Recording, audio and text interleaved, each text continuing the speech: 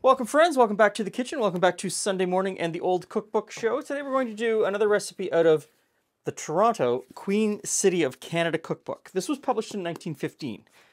As far as it's a community cookbook, it was a charity cookbook.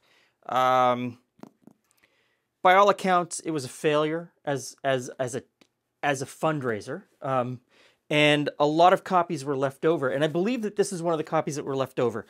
And what happened was, after World War I ended, and the charity that was founded that this money was supposed to go into had moved on, the leftover cookbooks, they had a section at the front that was removed, and it would have been removed right between these two pages. So my cookbook starts on page 5. And so the first 4 pages of this cookbook were removed because they no longer wanted to mention the charity.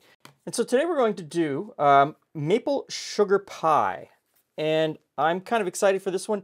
Seems like a cross between sugar pie, of course, maple sugar, and a custard pie.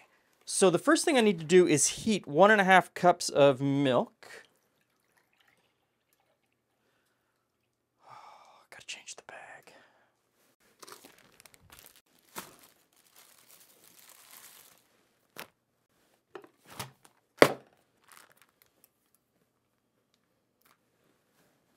Forget what I was saying. Cross between a custard pie and a sugar pie. We need 1.5 cups of milk to start with.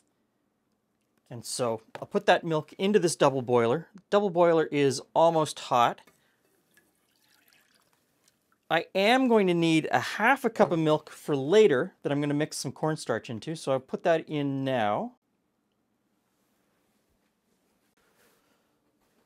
Set that aside. Now we need maple sugar. And so this is our homemade maple sugar, made from maple syrup from our own trees in our backyard that we tap. And when I'm filming this, it's time that I should be out there getting ready to tap the trees. But we had a really bad windstorm last summer, and we lost a couple of maple trees, and the other ones are severely damaged. So I don't know that I'm going to tap them this year. Just going to have to buy syrup. And yes, if you're keeping track at home, this is an awful lot of maple sugar. In today's time period, it's a pretty expensive pie. Now, it might seem like there's a lot going on here, but really there isn't. It's just a lot of little things, but none of them are really all that too difficult. So the milk is heating up. The maple sugar is measured out. I've got some milk here that I'm supposed to put cornstarch in, and it says 2 heaping teaspoons, 2 rounded teaspoons of cornstarch. So I'm going to say that's that. And I'll just use a fork, mix that in, set it aside, and now I need to separate 2 eggs. So since I'm whipping the eggs into like a meringue, whites in the copper bowl, yolks in the glass bowl. And I'll just give those a little whisk. Okay, so that's heating up. We're going to add the maple sugar in at this point, stir it in. And we're supposed to bring this pretty much to a boil in the double boiler. So okay, I'm going to say this is hot enough now. I'm supposed to stir in the milk that has the cornstarch mixed in. And cook this for 8 minutes. That smells heavenly. Okay, now we need to temper the egg yolks with the hot milk. And this is one of those operations that, you know, in cookbooks and recipes and stuff, they really try to scare you that this is something really scary and difficult to do and it's going to lead to disaster. It isn't. It really isn't. The worst thing that can happen is you're going to spill on the countertop. You've got a whisk. You've got some egg. You just whisk and drizzle and drizzle and drizzle. And that's it. By the time you reach this point, you're in the clear. And you can go a little bit heavier with your pour. Now I'll put that back on the double boiler and pour this back into the pot and continue whisking and cooking until it thickens up a little bit and is smooth. Okay, I think we're good. So I'm going to turn the heat off. I've got a pie crust here in the freezer. This is a butter pie crust. You can find the recipe elsewhere on our channel. I'll try to link to it down below. This just says pour into a paste-lined plate and bake. Doesn't tell you which paste to use. Totally up to you what pie crust you want to use. I decided that butter might be good on this one. Now we pour this in and bake. What temperature and how long, who knows. And in the oven I've got our pizza stone, and I'm going to set this pie tin directly onto the pizza stone. I'm going to start with a cook time of about a half hour. So it's a metal tin, not a glass plate. And I'm putting it on the pizza stone, and I found that I get a much better bottom crust using this method. And this is an 8-inch pie tin. Make sure I say that right, pie tin. And if you're worried about spilling it or having it bubble over, put it onto a rimmed baking sheet before you put it in the oven. That way it's easier to clean up. Okay, the pie is almost cooked, and it gets a meringue topper. So I've got 2 egg whites here in the copper bowl, and I'm going to whip them to stiff peaks.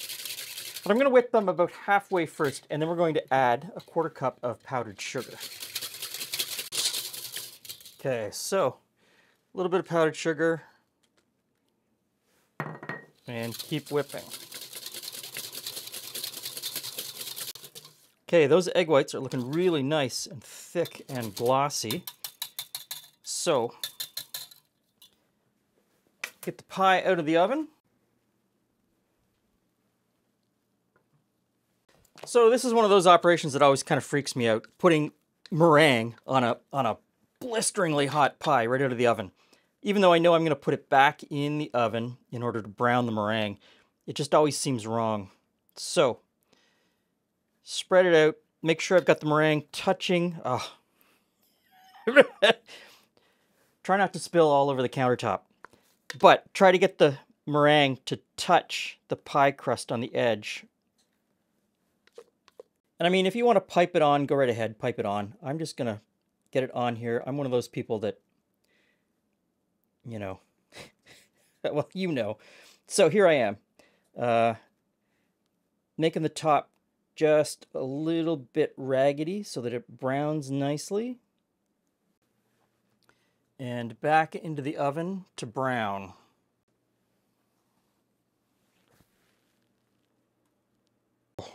Crispy on the crust. Hey, Jules. Ooh, hey, Glenn. Hey, friends. A meringue pie. A meringue pie. Now, one of the problems I always find with meringue pies You've got a plate. is that, I assume it's lemon? no. Dun dun! Oh. Is that I could tell that it wasn't. It just I was peeking. I was peeking. by the time you get it to the table, it's deflated. It looked so good when it came out of the oven. So it looks kind of like a custardy pie. Like it looks like it could be a pumpkin pie. It's a maple custard pie. Oh. So I'm all ready to taste, but I'm just wondering if, meringue on other custard pies might be good. Probably would be good. Definitely would be good.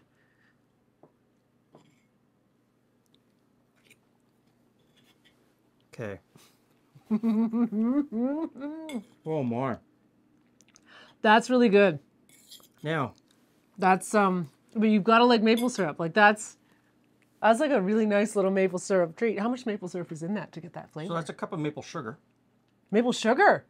Which is probably, when you're doing probably about 3 cups of maple syrup by the time you do the conversion to maple sugar. So no syrup then, just the maple sugar. Just the maple sugar. Good thing we've got trees. Yeah, exactly. And pie tin, hot oven, pizza stone, excellent bottom crust. It is. It's nice. It's got a nice crisp crust on it. Not soggy at all, nice and crisp. I know, you just want to keep eating it. which is probably not a good idea. And a tiny little sliver. Uh-huh. Okay, Because we haven't had supper. that's a great pie.